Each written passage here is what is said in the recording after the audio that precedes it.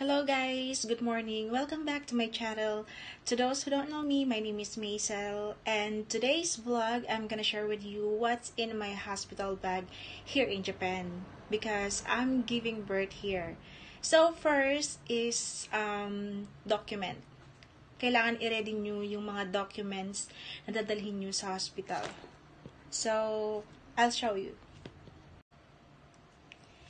So, yung hospital is nagbigay sa akin ng mga kailangan na yung mga dapat na dalhin ko sa hospital. First, yung Boshi Kenko Techo or yung Maternal and Child Health Handbook. Kasi andito lahat nakapaloob yung mga check-up ko simula sa simula. And then, next is yung hospital ID. Ito yung hospital ID. Ganito po yung klase ng hospital ID. So, i-admit po ako sa Kizawa Hospital. And then, next is the health insurance card. Ito po yung health insurance card. Ito po yung mga kailangan. And then, ito po yung sunod is yung inkan or yung hangko. Kung may kailangan permahan, ito yung ginagamit. So, next is mga kailangan dalhin ko at kay Bibi. So, ngayon, ipapakita ko po sa inyo kung ano po yung mga gamit na kailangan dalhin ko po sa hospital. And may mga nakalagay po dito, tulad po ng washcloths, tissues, kasi halo-halo po kasi yung ano ko. Andito, kailangan siya ng tissue. Nagdala na po ako ng isa. And then, yung washcloth, eto po siya. Naready ko na po siya. Andito po yung maliit na parang gaze ang tawag dito. Yung maliit na towel para kay baby. And then, itong medyo malaki na towel, gagamitin kung sakali mag-burp si baby. And then, ano pa bang nakalagay dito? Washcloth, 5 towels. Meron na po akong towels. Ito po, sa aking towel. And then, meron pa akong isang towel kapag maliligo po. And then, maternity underwear. Nakalagay na po dito kung yung mga maternity underwear ko. And,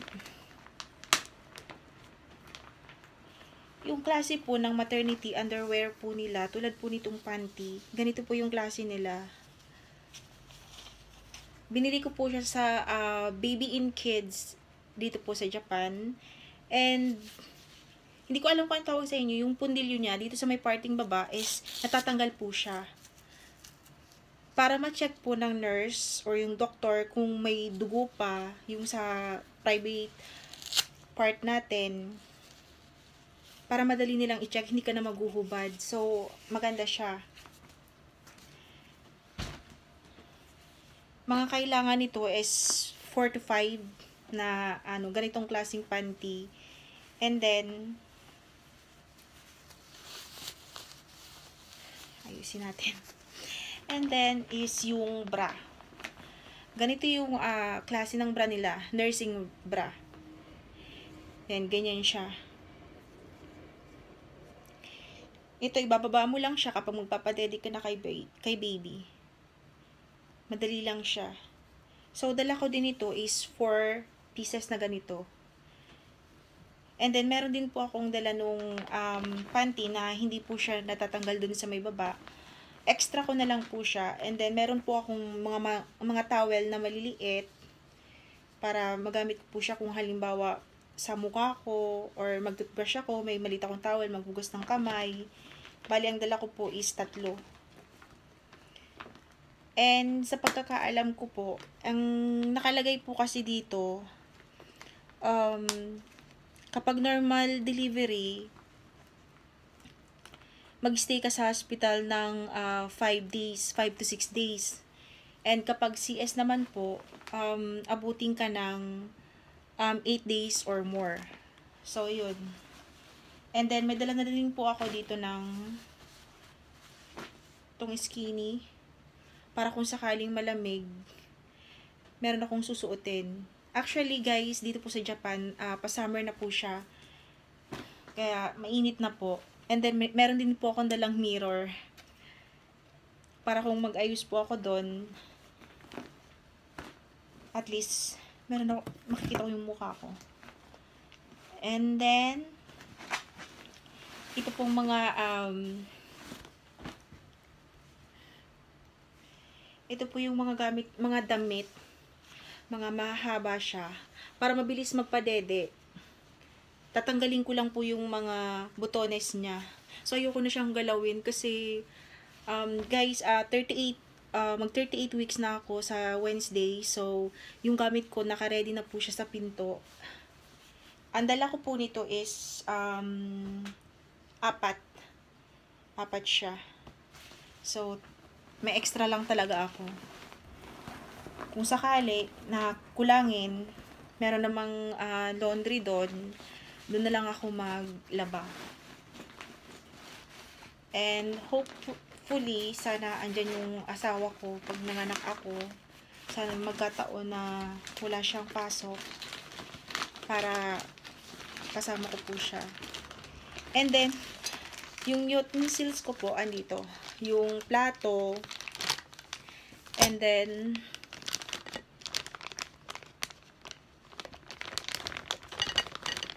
ito, coffee cup. Meron po siyang mga straw. Ganito po yung klase niya. Yung straw, ipapasok mo na lang siya dito. Para kung nasa delivery room ka, hindi ka na yung tatayo, iinom ka na lang. So, yun. Dalawa yung dala ko po nito.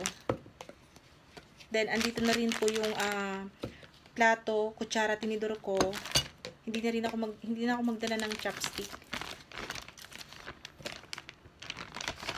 So, yun.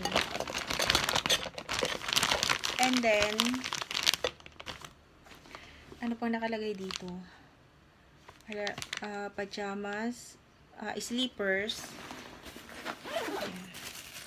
Ayan, meron akong sleepers. Nilagay ko na siya sa plastic kasi nagamit na siya. Sayang naman kung magbibili pa ako. So, meron naman. So, gamitin ko na lang to. And meron din po ako ng plastic. Ano siya? Plastic bag na pwede kong ilagay yung mga hinubad kong damit para dadalhin na lang ng husband ko. And then, ano pa ba?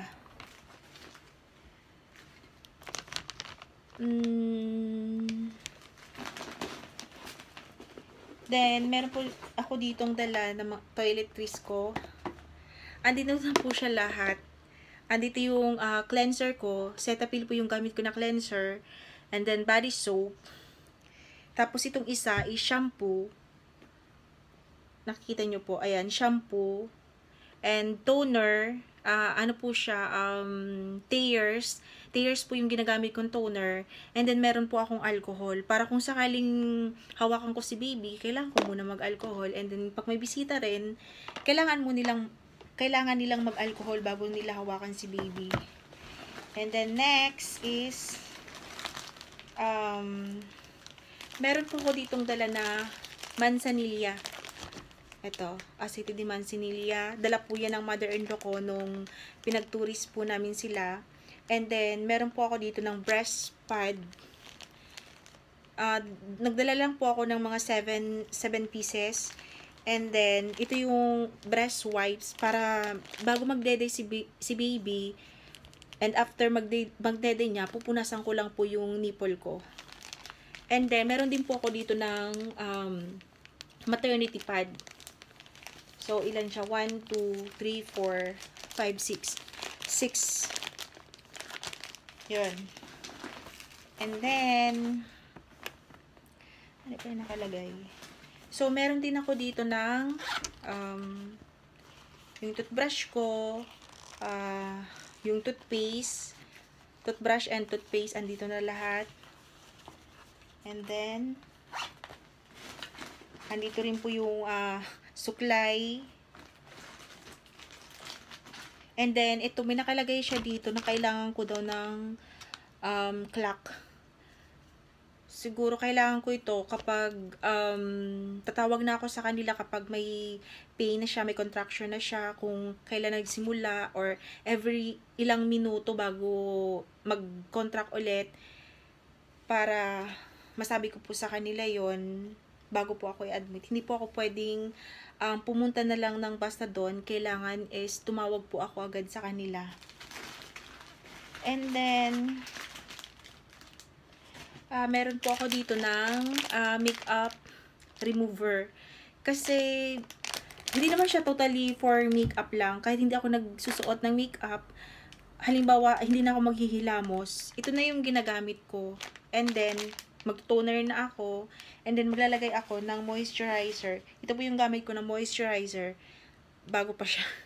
Kasi, yung mga lumaan doon, nagdala na lang ako ng bago para hindi siya hindi siya matapon. Kasi may plastic pa po siya. Ito po yung ginagamit ko noon pa. So, yun. So, ano po nakalagay dito? Coffee cup. Yun. And dining utensils, meron ako. And then, kailangan ko ng coins. So, meron ako ditong coins. Yan. Kailangan natin ng coins. Yan ang coins. Kailangan natin ng coins para kasi may mga vending machine doon. Tsaka sa laundry. So, kailangan ng coins. Importante ang coins. And then,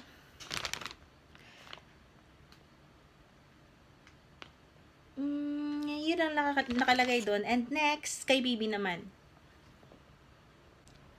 So, ayun. Sunod natin is yung mga kailangan dalhin para kay baby.